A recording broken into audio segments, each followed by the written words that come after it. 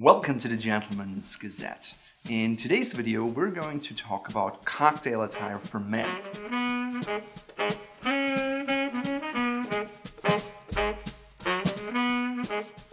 If you receive an invitation that asks for cocktail attire, the proper thing to do is simply to adhere to it. But what does it really mean? Most of the time, this dress code is used for wedding invitations. So let me go over what you should wear if the dress code is cocktail attire for a wedding.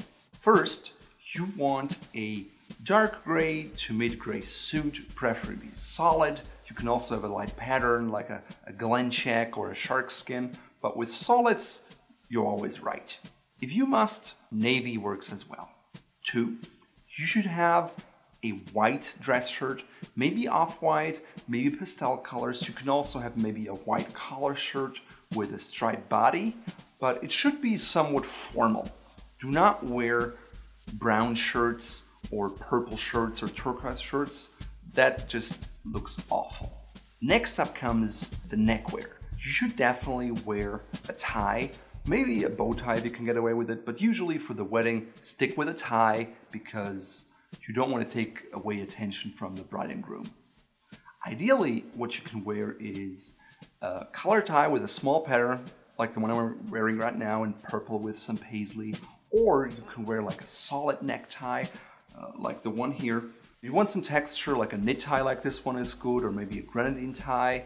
You can also wear satin if it's an evening event, but I would usually stay away from that and go with something with a little more texture. If you don't know how to tie a tie, please check out our series on how to tie a necktie here.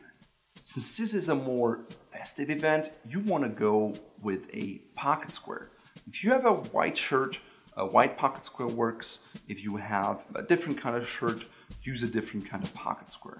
If you don't know how to fold a pocket square, check out our video where we show exactly how to do it.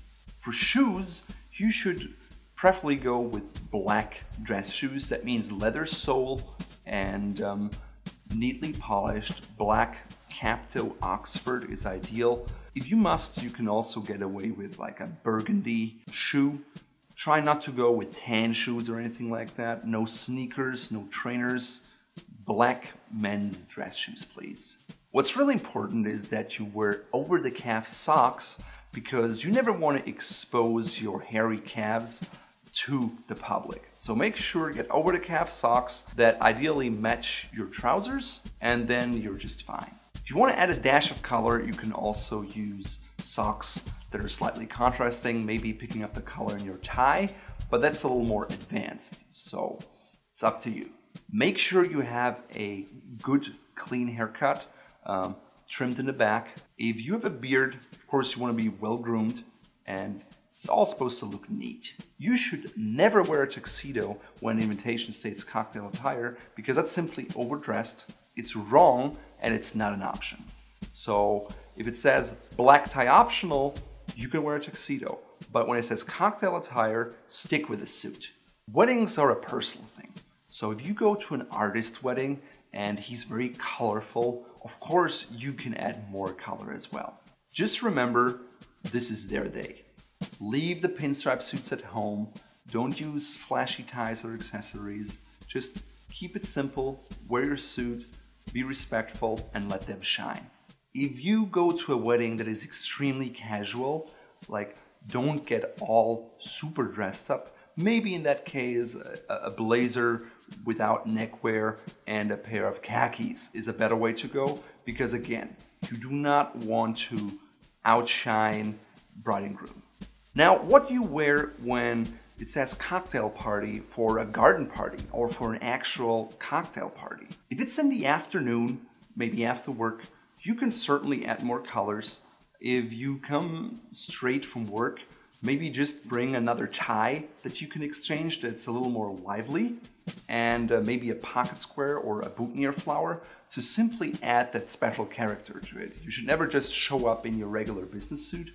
Always try to create a little something extra. If it's a cocktail party in the evening, you can wear darker suits. You can maybe try to go with darker ties and have white pocket squares and darker shades. Again, no tuxedo, but maybe a boutonniere to make the whole thing pop. If it's an event during the day, like a garden party, I think a stroller suit would be extremely nice if it's more formal. If you want to learn more about this garment, check out this article.